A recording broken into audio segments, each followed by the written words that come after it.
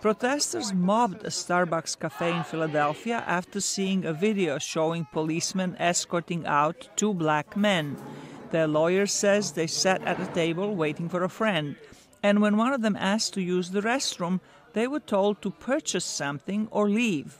A local police officer said the police was called after the men refused to leave. 3 different warnings to leave suggest that there wasn't a rush to judgment. Many cafes and restaurants stipulate that their restrooms are for customers only, and to enforce the rule, they keep the doors locked. Customers have to ask for a key or an access code to open the door, but exceptions are made frequently. I've gone into this very Starbucks and asked for the bathroom code, got the bathroom code, used the bathroom, said thank you and left. People also tend to sit in cafes for hours with their laptops and do not necessarily make a purchase. I sat in there the other day for an hour and no one asked me to order anything or leave. The incident on Thursday received a lot of media attention, but a similar one videotaped in California in January did not.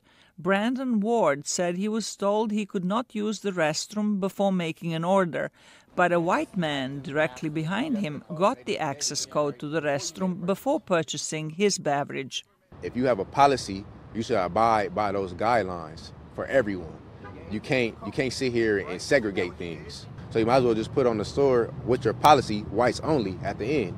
The Starbucks management has issued an apology and announced training for all of its store managers. There's training that we're going to do with our store managers, not only around the guidelines, but training around unconscious bias. What happened to those two gentlemen was wrong.